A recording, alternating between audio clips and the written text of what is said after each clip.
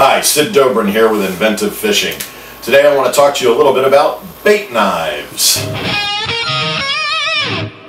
Now, if you're like me, when it comes to fishing, you're also probably a big knife fan. I love knives. I've got them all over the place. But when it comes to mundane pedestrian activities like cutting bait, you usually don't want to reach for your best knives. You don't want to reach for that good fillet knife. You don't want to reach for that good buck knife. And so generally most of us have that pile of crappy old rusty knives that we use for bait knives. And I'm sure that almost all of us who've ever been in any tackle shop anywhere in the country or anywhere in the world for that matter have seen that bucket of bait knives that they've always got right by the cash register as that sort of last minute impulse buy object of, oh crap, I'm going to need a bait knife, and then they're a couple of bucks. And the whole marketing attempt is you're going to use it once, throw it away, and the next time you're in the bait shop you're going to go, oh crap, I need a bait knife.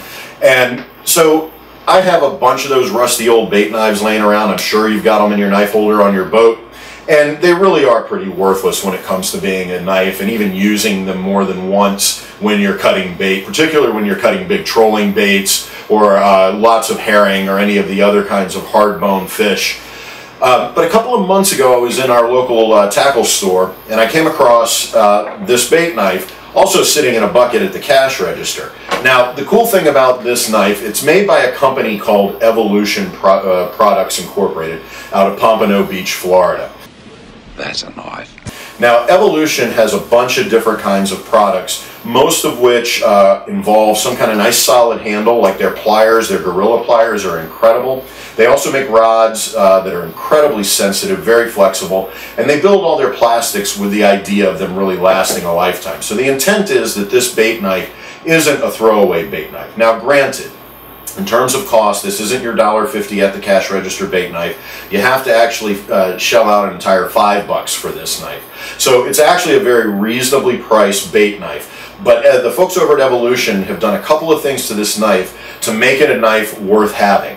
So the first thing you can see immediately is that this bait knife comes with a built-in scabbard. And it's a really smartly designed scabbard in that it has a locking place on it so that the scabbard doesn't come off when it's not in use. As you can see, it's also vented so that you have a lot less rust on the blade. The blades are tempered steel.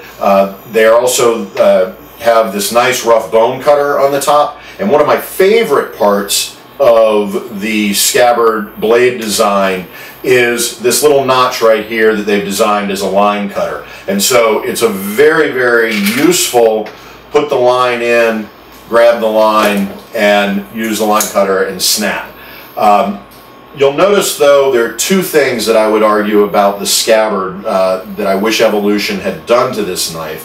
One is you'll notice that the lock is a thumb release lock, but it's on the blade side.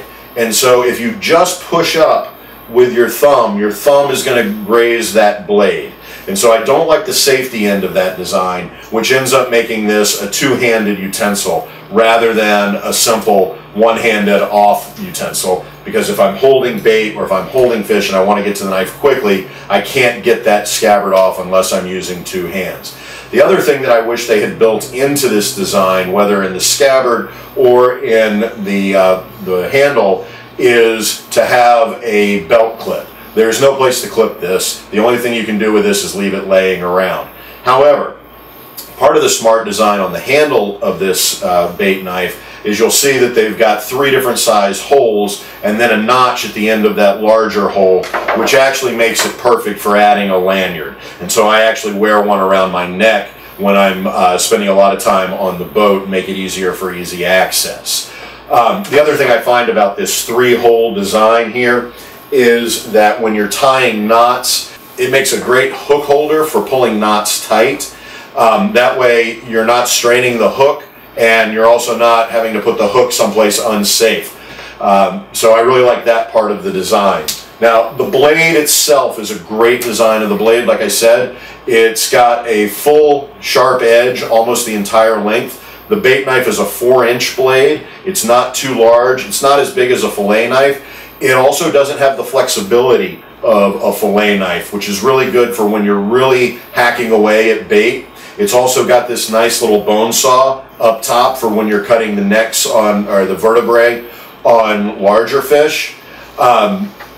Interestingly also, given that these are coming out of a company in Pompano Beach, Florida, I was thrilled to find in our local bait store that they come in the glory of orange and blue. I have seen them in many stores in green and orange for those of you of the Miami or FAMU family. I have also seen them in LSU colors, and to be honest though, I found it in this color, and I'm not sure why Evolution decided to make a lesser version of their knife. I will say that soon after Evolution started selling these knives, I saw them popping up in tackle stores all over the place. And in fact, I noticed in Outdoor World that they now have their own version with almost an identical mold design. The only two distinctions that I've been able to find in the design have been the Outdoor World logo on the scabbard, and then also stenciled on the blade. But other than that, these are the exact same knives available at Outdoor World as well as through Evolution. Personally, I've seen more of the Evolution ones around simply because they're available in bait and tackle stores everywhere I go.